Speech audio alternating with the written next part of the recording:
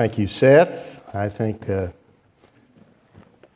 those of you who have been going through the Gospel of John with us for the past, year and a half, 2 years, were wondering where we're going next. Well, I'm taking a psalm, obviously, this Sunday and next Sunday. And then after that, I'm going to begin a study in the book of Ephesians. So that's where we're going. Spend some time in that glorious book. But I like to do a few psalms in between series, and so tonight, this morning it's Psalm 93, and next week it'll be Psalm 94. So let me read our psalm, and then let me also elaborate a little bit on Seth's last announcement about the next week. It's going to be an abbreviated Lord's Supper, so about 10 minutes in length. One of the elders will begin it and give thanks for the bread and thanks for the cup, and then after that we will dismiss for the luncheon. That way we'll be able to do it on time. So that'll be the schedule next week. But let's look at Psalm 93. The Lord reigns, He is clothed with majesty. The Lord has clothed and girded Himself with strength. Indeed, the world is firmly established, it will not be moved. Your throne is established from of old. You are from everlasting. The floods have lifted up, O Lord, the floods have lifted up their voice. The floods lift up their pounding waves more than the sounds of many waters, than the mighty breakers of the sea. The Lord on high is mighty. Your testimonies are fully confirmed. Holiness befits your house, O Lord, forevermore. May the Lord bless this reading of His Word and bless our time of study in it. I suppose there have always been prophets of doom, but the modern world has had its share of them. In the late 18th and early 19th centuries, there was the British economist Thomas Malthus, who calculated that the population growth would surpass the Earth's ability to increase the food supply. Unless we controlled the size of the population, there would be unrest, there would be famine and war, a catastrophe. China followed that model in 1980 with its one-child policy and with dire consequences. Today, it's predictions of a climate apocalypse. The UN's environmental boss warned that we have 10 years to stop the catastrophe. That was in 1972. That was later adjusted. An irreversible catastrophe will occur in the year 2000. It was adjusted again, and since then adjusted again. Listen, the apocalypse is coming. Read the book of Revelation. The Lord is going to literally wreck the environment of this world in judgment before Christ returns and establishes His kingdom on the earth, which will be a glorious kingdom. He spoke of that in Matthew 19 and verse 28. He described it as the regeneration. Then the environment will be perfect. That will happen then for the same reason the apocalypse is not happening now. The Lord is reigning. Now, I'm not denying that there is climate change or suggesting that we can be reckless. We have a stewardship. People should cultivate the earth and use it reasonably, use its resources well and wisely, not waste, not litter, not pollute. We all want clean air and clean water. But the idea that man can destroy this world or that an asteroid will collide with the planet and obliterate us like the dinosaurs is contrary to Scripture. In fact, I'd say it is actually pagan. It's a belief in the sovereignty of man or in the reign of impersonal forces like fate or chance. Psalm 93 completely contradicts that and begins with the glorious affirmation that gives the greatest comfort. The Lord reigns. He is clothed with majesty. The Lord has clothed and girded himself with strength. Indeed, the world is firmly established. It will not be moved. Oh, but the science, someone will say. Just like Thomas Malthus might have said, oh, but the arithmetic. Numbers and figures and statistics don't lie. No, they don't unless they've been miscalculated or misinterpreted. Look, I'm for science and I'm for statistics. But sometimes I think the phrase, the science, can be a refuge for a weak argument. Science is valuable when it's right, but it's not always right. In fact, it is always being changed. Would you go to a doctor today who followed the medicine of the 18th century and practiced bleeding, bloodletting, or of the 1950s who does lobotomies? Fortunately, science is always changing. What doesn't change and what is always right and our ultimate authority is Scripture, the Word of God. And it declares here in Psalm 93 and I should say on virtually every page of Scripture in one sense or another that the Lord reigns. And that should give us peace. It will give us perspective on life and on the world and help us take the long view on things so we can live confidently in hope when the world seems to be collapsing. What is the background of this psalm? Well, some have explained it as written after the Jews returned from the Babylonian captivity. That's possible. Psalm 137 was written during that era, that time. It begins, by the rivers of Babylon we sat down and wept. Upon the willows in the midst of it we hung our harps. They were in despair. It seemed as though all was lost. They were in captivity, and they must have been in captivity because God had abdicated His throne. Their hope and joy were gone. They couldn't sing songs of Zion. They hung up their harps. Psalm 93 could fit that period, but it doesn't reveal the historical context, and it fits with any period of history or any situation, but especially an age when the moral order is tottering and crumbling. In such times, it may seem that God is not on His throne, but it only seems that way. It's never true that God is unattached to the events of life. He is always on His throne, and verse 2 states that. Your throne is established from of old. You are from everlasting. God's throne is eternal. There was never a time when He was not on His throne. Before time was created, God Almighty was on His throne and will be forever. And He sits enthroned in majesty. That is the first description in verse 1. It means beauty. Beauty that garners praise from us.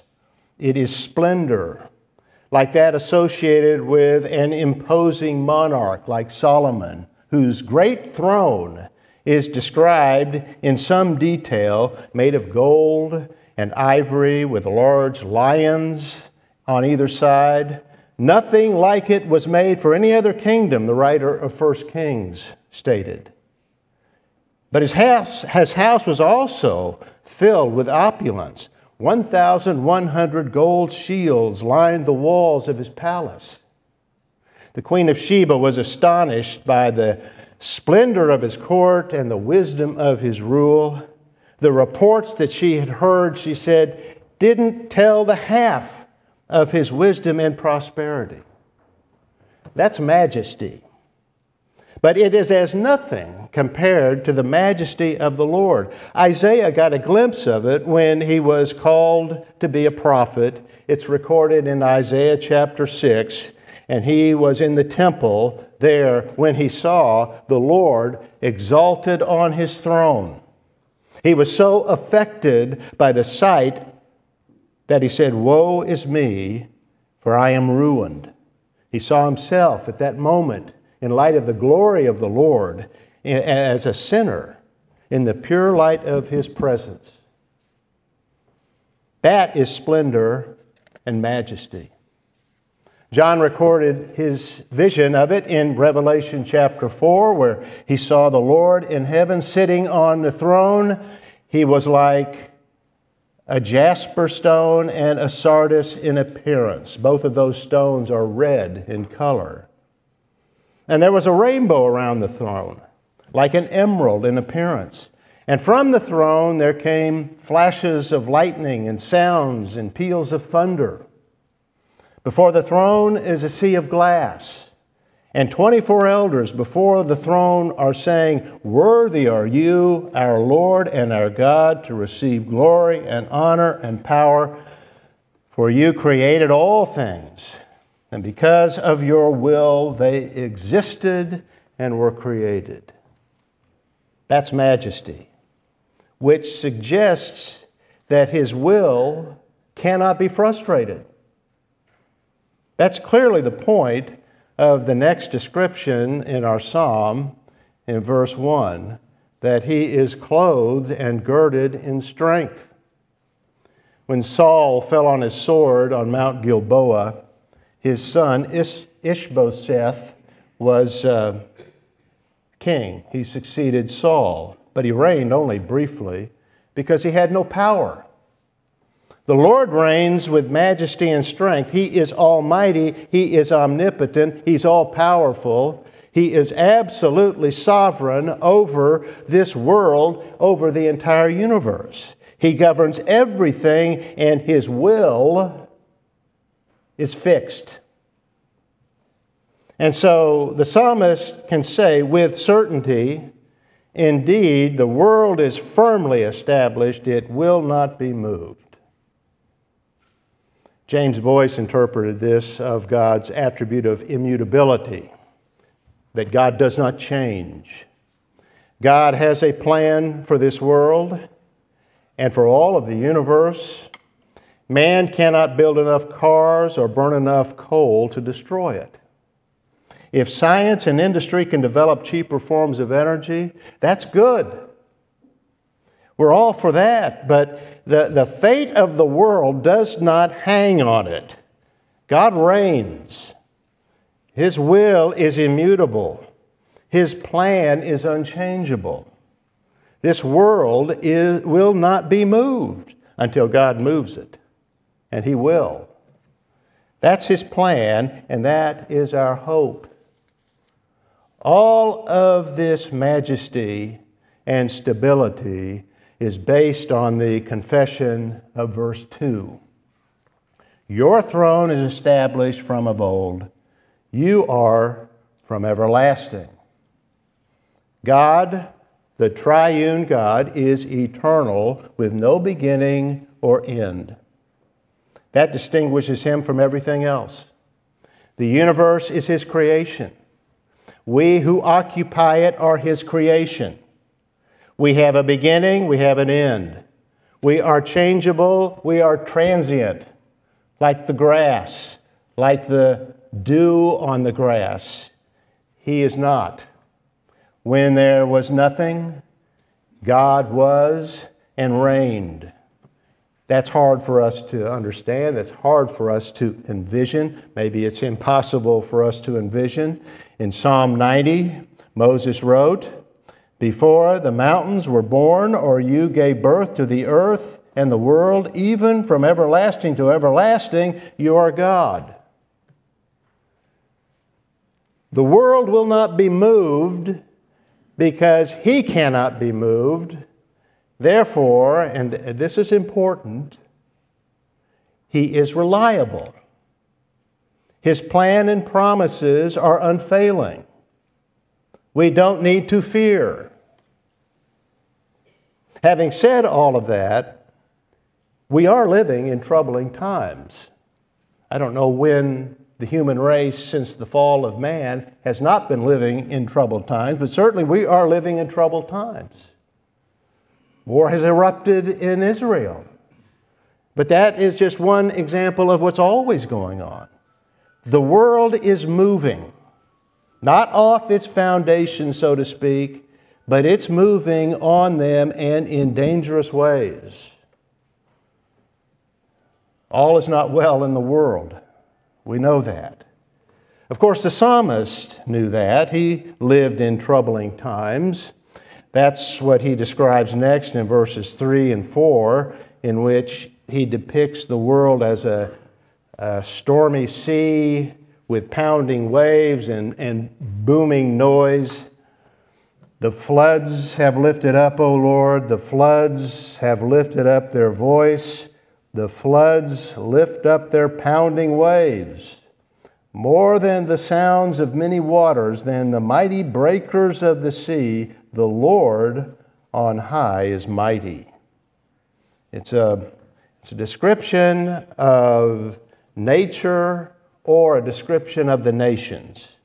There's some ambiguity here, and maybe deliberately, because both are true. So I don't see a need to choose between nature and the nations. The Lord is sovereign over both. In Romans chapter 8, verses 18 through 27, Paul explains the suffering of the children of God in this present time. It's because we're living in a fallen world due to Adam's sin. It's interesting to me that of all of the Scripture, of all 66 books of the Bible, and any passage, what has really been attacked in modern times is the first 3 chapters of the Bible. The fall of man, and how sin entered into the world. The creation of the world by the Lord God. If we don't understand those first 3 chapters, we are at sea in regard to what is real and what this world is really, what it is. It's a creation. God's in control, but something has happened. It's called sin. It's introduced something into this world that God is dealing with that causes all of this disruption. And so Paul is explaining the disruptions that are going on around us and why man is suffering in this time and why there are disruptions. It's due ultimately to Adam's sin. Nothing is as it was intended to be. God's eternal plan is going to fix that. I don't mean that the sin that occurred was outside of His will or His knowledge, but He has a glorious plan for this world and He's going to restore it. But we have this problem, these problems that we see, due to man's fall. And so he begins, Paul does, explaining things from nature, that it has been subjected to futility due to Adam.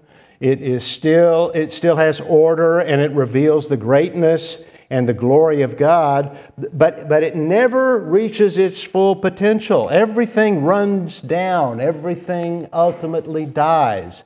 The fields put forth grass and flowers and wheat, but also weeds and blight. The blessings of sunshine and rain can become the curse of drought and storms. There are famines, floods, and earthquakes. The animal kingdom is filled with beauty and order, but also violence. Tennyson described nature as red in tooth and claw. In the end, everything returns to dust.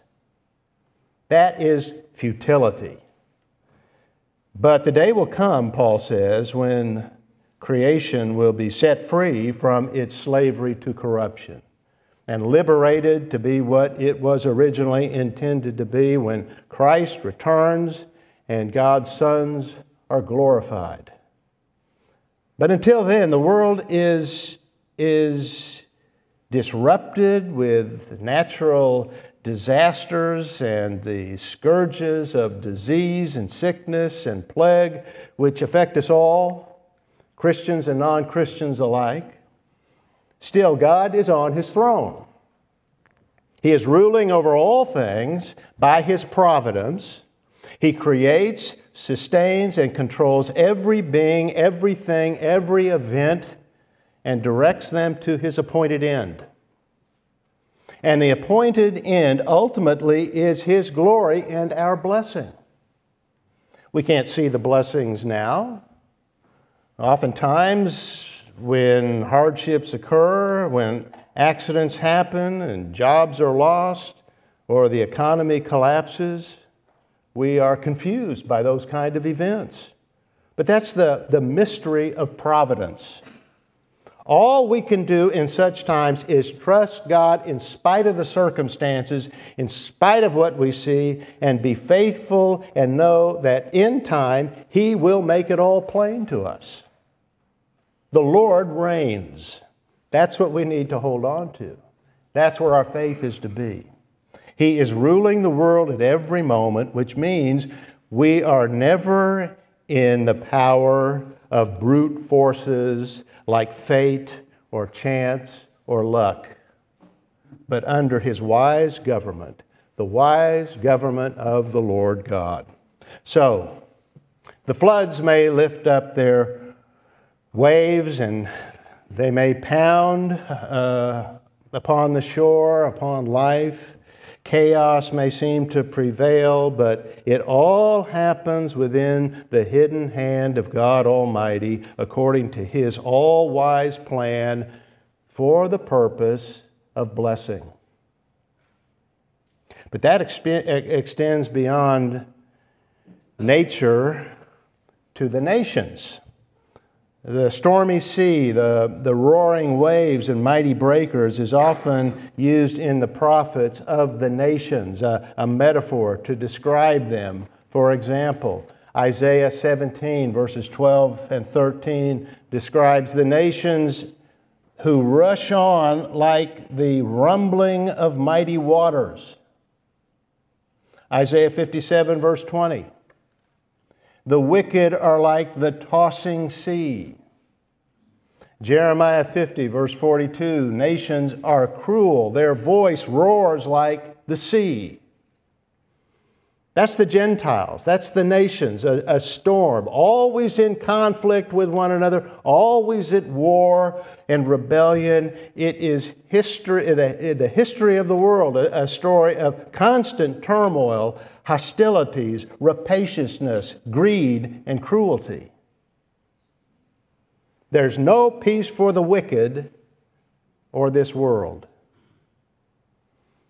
This, too, is what the psalmist meant when he wrote of floods and pounding waves. Floods is literally rivers, while pounding waves clearly refers to the sea and the images that we see in Isaiah. Rivers overflow their banks. The Nile does that annually. So seas and rivers describe nations. The old German commentator Franz Delitzsch interpreted these rivers as specific rivers, the Nile River, the Tigris, and the Euphrates, each representing the kingdoms on those rivers. So Egypt, Assyria, and Babylon. Those are the three great empires of the ancient world that opposed God and oppressed Israel, but not apart from God's sovereign power.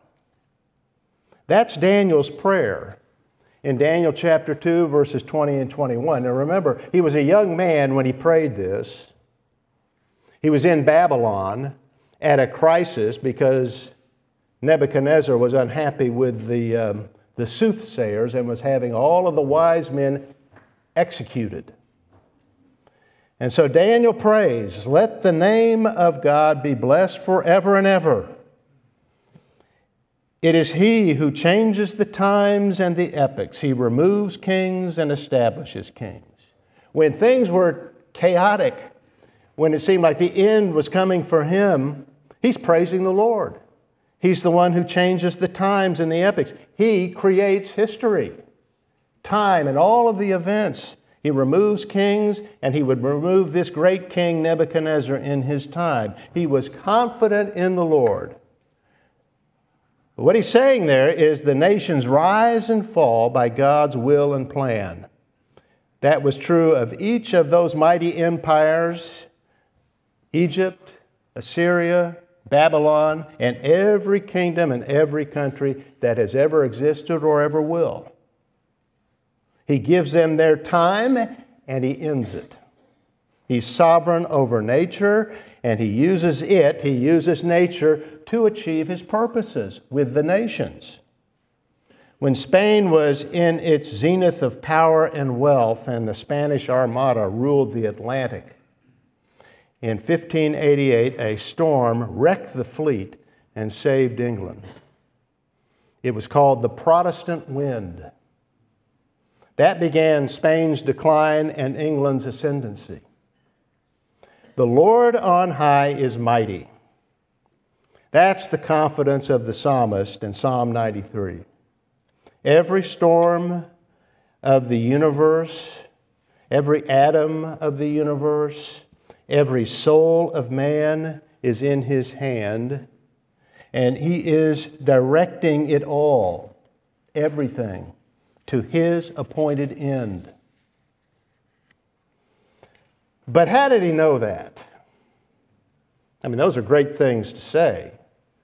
But how could I say that with confidence? And how did the psalmist say that with confidence? Well, not because we look at the universe and we come to these conclusions, not because we look at human history and come to these conclusions. If that's what we were limited to, we might gain some sense of the glory of God in it, but we would have despair at the end because everything is constantly failing and coming to nothing. So how is that known? How can he say this with confidence in this psalm? Because God has revealed it. It is all through Scripture. And his revelation is reliable. It is infallible. That's how the psalm ends in verse 5. Your testimonies are fully confirmed. The Lord reigns. His testimonies, his statements in Scripture, his promises, his prophecies, his commands, teach it. That and that alone is the ground for our authority, or rather his authority and our belief in his authority.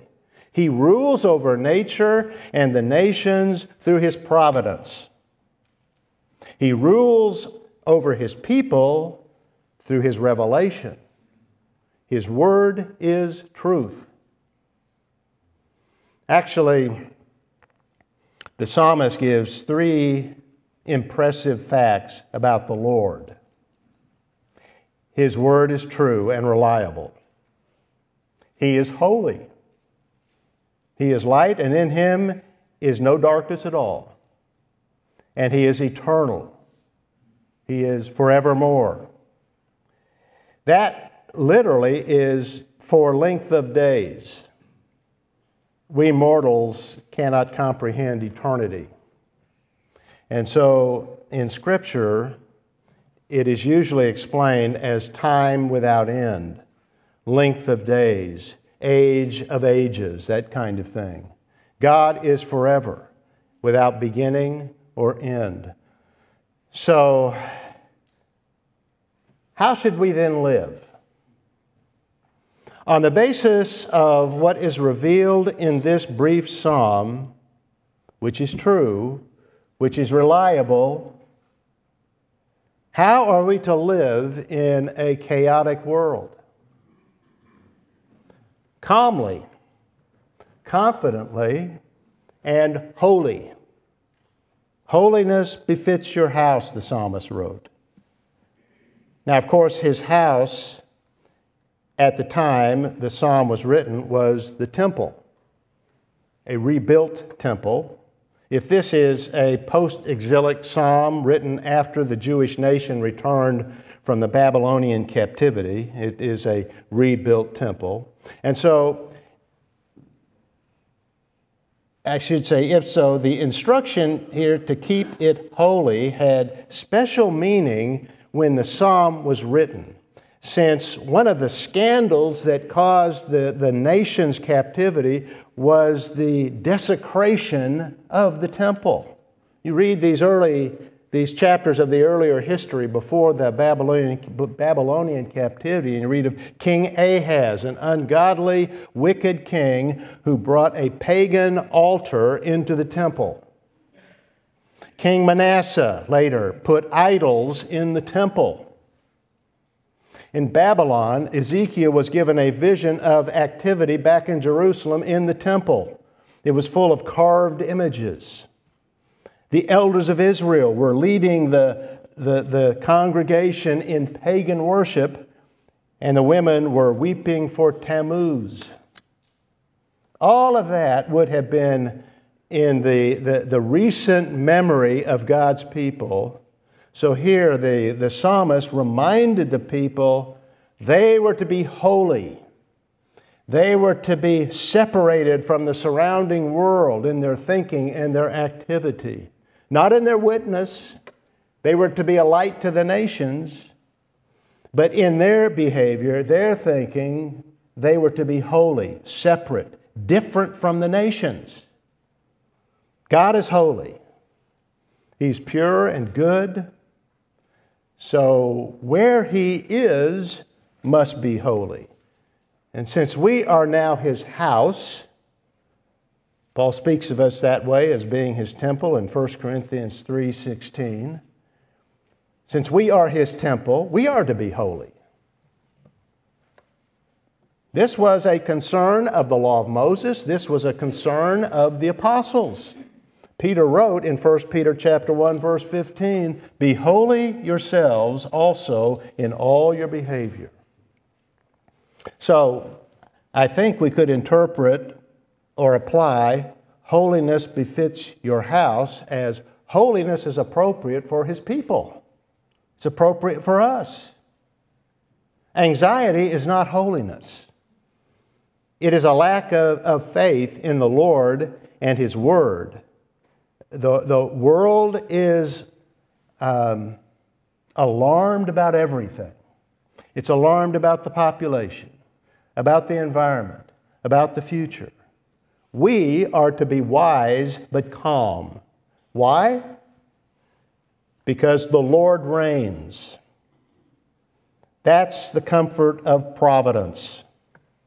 Calvin wrote of that early in his Institutes of the Christian Religion. I've periodically referred to this passage. It's quite an excellent passage in my opinion. He wrote that if we took into consideration the dangers in the world, could really reflect deeply on all the different problems out there, potential danger for us, we would never leave our houses. Innumerable are the deaths that threaten us, from disease to dangers in the streets or fierce animals we may see. Even our house is no refuge. It can catch fire in the day or collapse on us at night. We live as if a sword were perpetually hanging over our necks.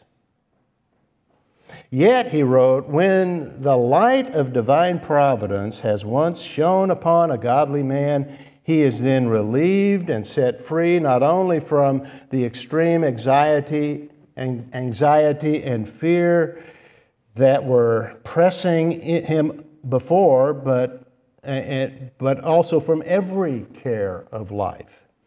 His solace, I say, is to know that his heavenly Father so holds in His power, so rules by His authority and will, so governs by His wisdom, that nothing can befall except He determine it.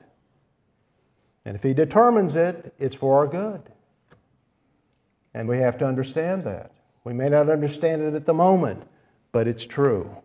Everything works in His providence and will for our good and His glory. Well, that's Psalm 93.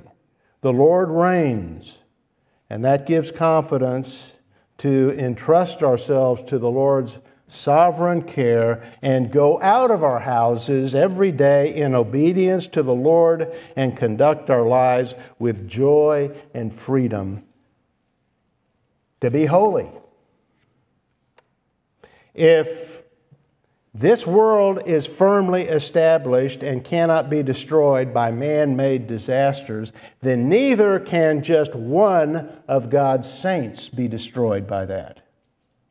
He's numbered our days, and they are firmly established. George Whitefield, the great evangelist, his life was an example of that. His life was in continual danger. He crossed the Atlantic in wooden ships 13 times to preach the gospel. Like Paul, he could have written, dangers in the city, dangers in the wilderness, dangers on the sea. But he wrote in his journal in 1756, I find that we are immortal till our work is done. That's Pauline theology. That's Psalm 93. Indeed, the world is firmly established, and so are the saints. The sovereignty of God is eminently practical. It gives confidence in chaos. It produces love and obedience, which is holiness. That's what is required of us. Holiness befits your house. Think of that as cleanness, moral, spiritual cleanness. Dr. David Martin Lloyd-Jones was one of the great preachers of the mid-20th century. An amazing man. He's called Dr. David Martin Lloyd-Jones because he's a medical doctor, not a theological a man with a theological PhD. He was trained in medicine, but was a brilliant and insightful preacher. For 30 years, he preached in Westminster Chapel, London.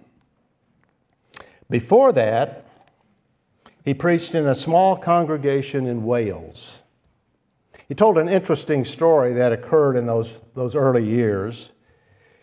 There was in the town a woman who was a medium. She made contact with spirits and the dead, whatever.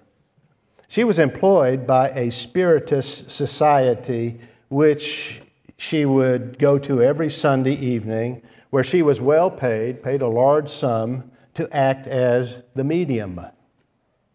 Well, one Sunday she wasn't able to make her appointment. Out her window she saw people passing by on their way to church, and something made her feel a desire to know what the people had, so she decided to go to the service, and did so. She came every Sunday after that, until she died, and became what Lloyd-Jones called a very fine Christian.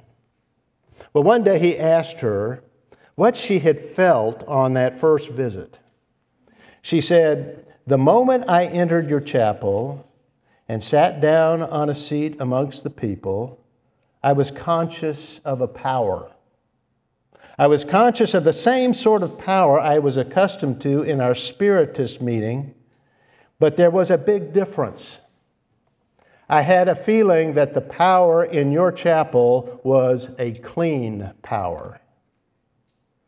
In other words, she sensed something holy among those people who had gathered to worship God in spirit and truth. And that should be the church today. That should be us here. Holiness befits your house, and holiness radiates, and it affects those around us, and it exhibits itself in love and warmth. And so are we that kind of a people? It's one of my prayers for us, that we would love the Lord, that we love His Word and gather for that, and that we love one another. And that when a stranger comes in here, such as that woman, she would sense a difference. She would sense this is a warm, welcoming, loving place. That's a holy congregation. The Lord is true, the Lord is pure, and the Lord is eternal. The psalm ends, O Lord, forevermore. Psalm 23 ends with the same Hebrew words, and I shall dwell in the house of the Lord forever. That too is encouragement to holiness, to a spiritually clean environment, and to perseverance in it. The Lord is eternal. So is our future. The world is passing away, but our future is eternal. Earlier I mentioned Isaiah 6, the chapter that records Isaiah's calling as to be a prophet and his vision there. The chapter begins, in the year of King Uzziah's death, I saw the Lord sitting on a throne. Now, why would he say that? Why does he give us that date? Well, because King Uzziah was a godly king. He had a failure at the end of his life, but his reign had been brilliant and blessed of God. The chronicler wrote, he was marvelously helped until he was strong. And when he became strong, he became proud. And he entered the temple to burn incense, which was the prerogative only of the priest. And the Lord struck him with leprosy. The best of men fail. He reigned 52 years. When he died, a young Isaiah wondered, what now? This great king is gone. He was anxious when he went to the temple and he saw the Lord on his throne, lofty and exalted. He's always on his throne, in the weal and woe of life, in the happy times and the hard times. The Lord reigns. We must never forget that. It gives stability to us now, and it gives hope for the future. Today, creation is subject to futility, but that will change. When Christ returns, it will be set free to glory, regenerated, Jesus said in Matthew 19:29, and we will dwell in the house of the Lord forever. Do you have that hope and confidence now? And for the future? Hope is found only in Christ, who is both Lord and Savior, the eternal Son of God, who became a man to die for sinners. If you are in unbelief, realize the hopelessness of your life, the brevity and futility of life. As the psalmist said, soon it is gone and we fly away. That was Moses who said that, who lived to be 120 years old. Over in a moment. Look to Christ. Believe in Him. Receive from His Father forgiveness and eternal life, then rest in Him and live for Him. Live for what lasts, knowing that the Lord reigns forever. Well, let us stand and sing praise to the Lord with hymn number 10 in the Songs of Praise. All praise to Him. Hymn number 10, and then we'll close in the benediction. Father, we do praise You for what we have just sung, that You even bend Your ear to hear our prayers of praise and requests for help, and You hear and You answer.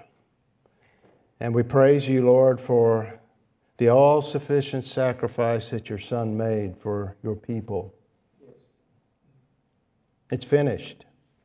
There's nothing we can add to it. It's finished for all eternity. While we may fail, that sacrifice never fails. It has atoned for all of our sins, and we are righteous in Your sight. Lord, that is not an excuse, we know, to sin. It is an incentive to be holy, and may we be that. May we serve You in any way, in every way. Make this congregation a holy congregation that loves you and seeks your will and expresses that to everyone present here. Now the Lord bless you and keep you. The Lord make His face shine on you and be gracious to you. The Lord lift up His countenance on you and give you peace. In Christ's name, amen.